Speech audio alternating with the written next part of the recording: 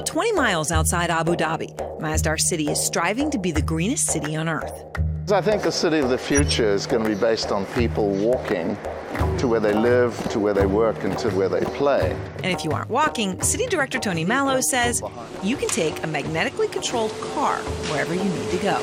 Welcome to Masdar City. This is a little car? Yeah, this is personal rapid transit. This is how you get around the city. It's driverless, it's electrical, and it's solar powered. It comes when you want it, and it takes you when you want to go, and you leave it alone. So it's driverless? Yes. Navigating the city's 2.4 square miles is relatively easy. This is a dream of what the future could be. But is it really going to happen? I mean, is this going to be anything more than a demo?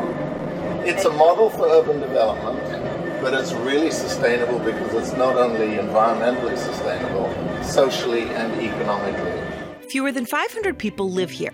That falls far short of the original goal of 40,000 by next year, a goal set at the peak of the economic boom.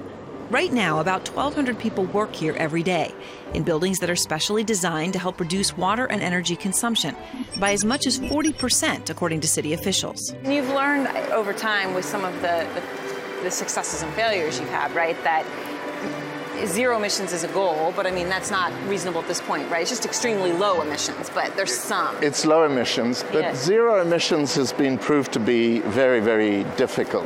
With more than 87,000 solar panels, the city produces its own electricity, offsetting 15,000 tons of carbon emissions a year.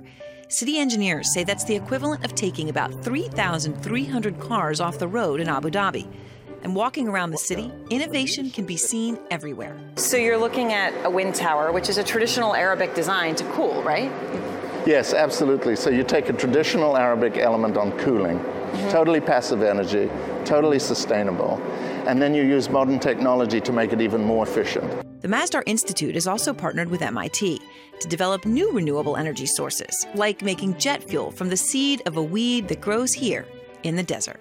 So this is obviously happening here. Yes. In the middle of the desert. Your ambition or what you're trying to prove is much bigger. Absolutely. I mean, globalization is the key issue for the future, not only because cities are going to attack global warming. We have to understand how to build cities that are low carbon, and that's why Masdar City is such an important contribution to globalization and urbanization.